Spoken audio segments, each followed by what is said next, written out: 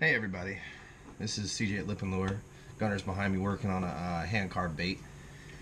We're going to start with a rainbow trout, attempt number 2.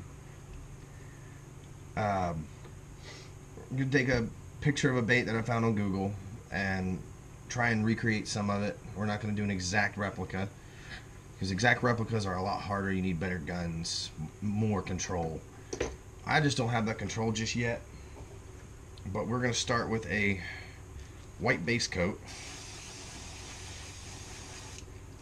and we're going to layer on some pearlized white to give that nice silvery white belly effect that trout have. There is a big trout fishing community out here in Springfield. Everybody's complaining right now that the trout stamp and the trout taxes and everything's gone up, but it's to support the fishery, so I'm not complaining. Right now I'm heat setting in between colors. A good heat set allows you to layer on more color, you get a better effect.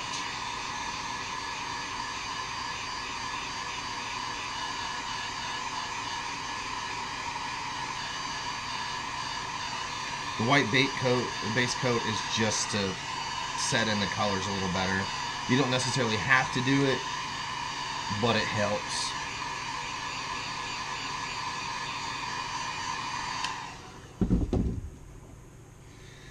And if you do want a tutorial on how to clean and properly dismantle your guns for your airbrush guns and stuff, just let us know in the comments. We will do a tutorial video on that if you want it. But if you don't want it and you don't really care, we don't have to do it. Right. We will actually listen and read the comments of you guys so we can get a better understanding of what you want to see. Right. Alright, this is what we got right here. This is a pearlized white. It's, like I said earlier, it's going to give it that nice shimmer effect that I want to see in a trout bait. Now, I'm not sure if this color is going to work in our area, but you know what? It's worth a shot. There's a lot of trout around here.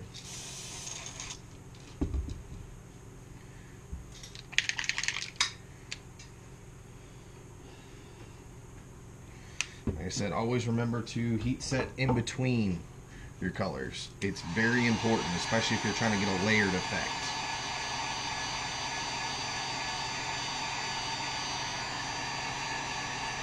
Or you want a color to be more predominant and pronounced. It helps. Especially with the pearlized, because they're kind of translucent at a certain point.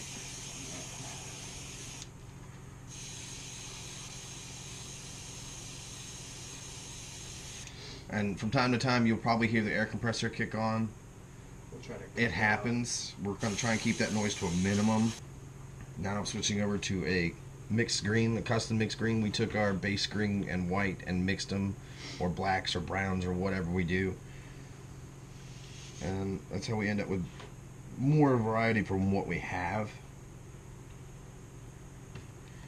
We don't necessarily have to stick to the base colors. We can mix our own. I mean, it's a whole huge process, and it's actually quite fun to do.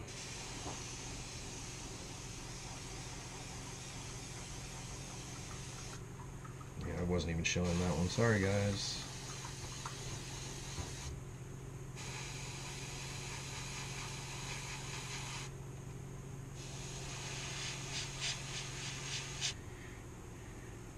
Okay, now on to our center stripe. It's got that nice pink stripe down the side. And we use our own custom cut stencils. We've tried other stencils and we didn't like them as much. They didn't turn out the way we liked. Now, one thing to remember when you're doing a stencil, you want to wipe one side, the side you just sprayed on, because you will transfer paint to the other side and that's going to ruin your bait. And what we use to cut out our stencils is cardstock.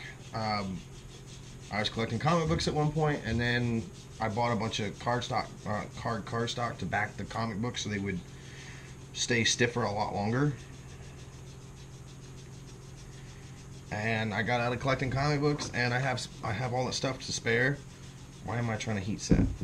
I'm not trying to heat set. I'm trying to paint.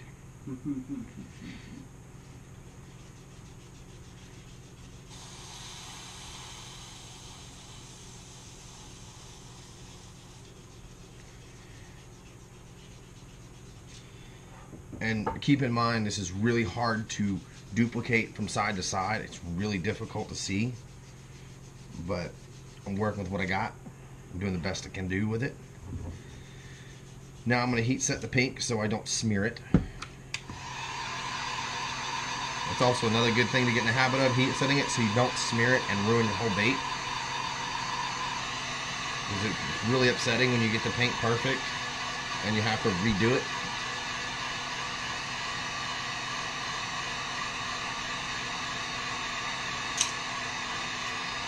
Oh, got a bubble. Too long. That's okay. And if you make mistakes, generally you can either fix them or leave them. I leave them because it adds, in my opinion, it adds a little bit of character to the bait itself. And what I'm about to do is add some detail yellow ochre to this for the fin colors, because it's got like a trout have like a real tannish brown color, but not quite. There's a lot of orange and yellow tones to it, and I think this detail yellow ochre is going to come out better than just like a plain old light brown. It's going to add a little more depth to the bait, but I have to clean my gun to do that. Okay, so we're going to set up this stencil so we can actually get it in there and get spraying with it.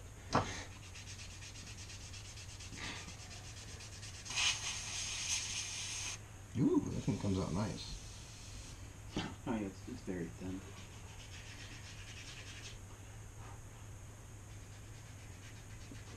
Well, the trick is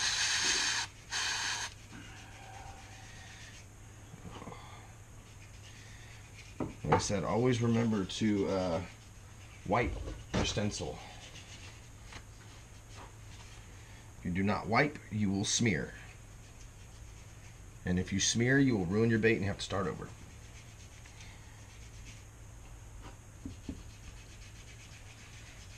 Lining it up is the tricky part from one side to the other.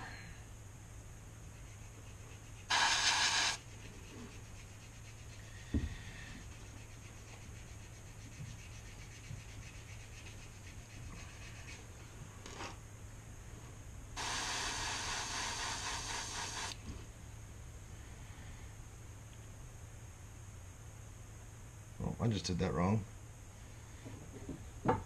That's what you call a mistake, because I shot the same side on one side as the other side. I didn't flip it like I was supposed to, like I just told you to.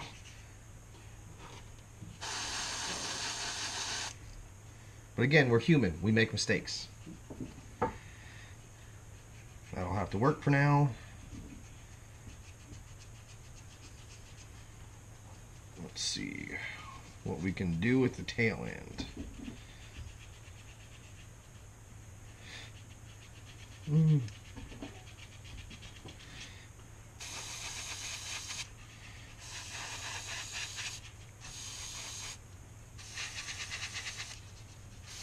When you don't have a tail to work with, what we usually do is just spritz a little of that color on the back end.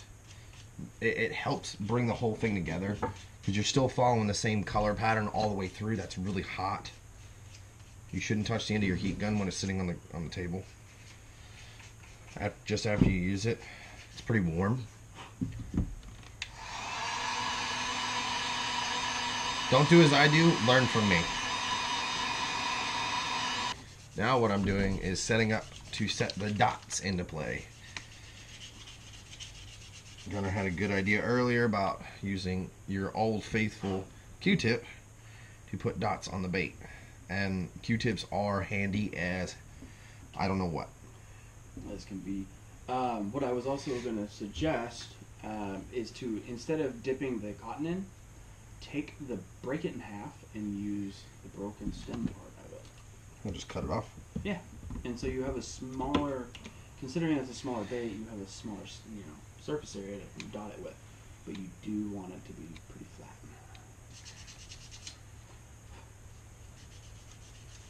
Just a little dab of paint, just like that. We're going to put little dots all over it of all different shapes and sizes.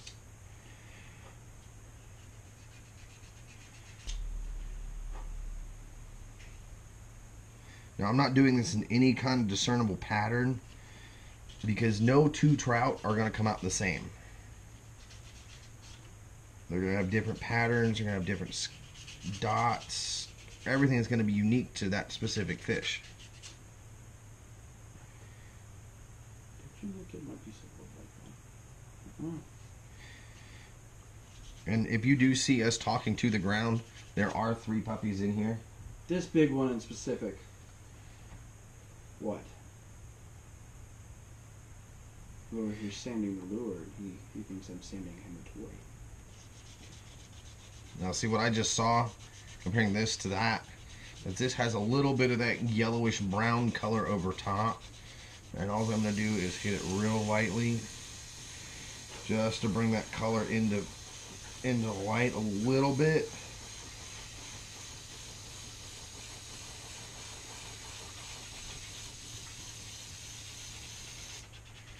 See, that gave it more of a trout color like I like. Now it's time for the eyes. Let's see what color this trout's eyes are.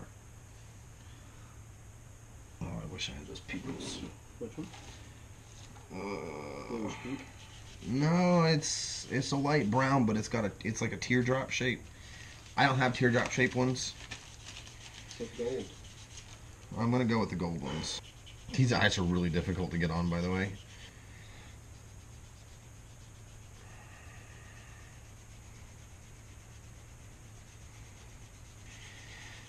Sometimes when you're installing eyes, it takes a minute to figure out, especially if you have multiple eyes in the same bag.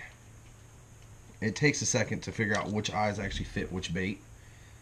Unfortunately, I don't have any fit this size in a gold color. But we're working with what we got, and that's what she turned out. Not bad.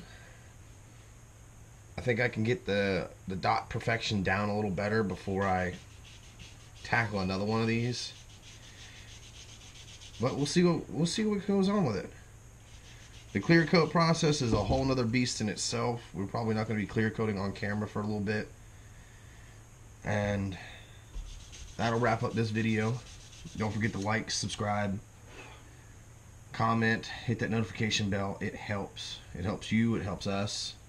Helps you stay up to date. Don't forget our Instagram and our Facebook page. And this will probably turn up for sale on the Instagram page at some point. We don't charge a whole lot for them. They're custom painted lures. We see a lot of them out there, but we're charging about $10 to start for our base price. And then if you want something like super fantastic craziness, it might get a little more expensive, but who knows? We do custom work. That's what we're here to do. Our handcrafted lures like this one will be a bit more as well. Those are custom orders. But these ones that we paint and make our own are going to be $10 out. Yep. And everybody enjoy your night. Have a good night.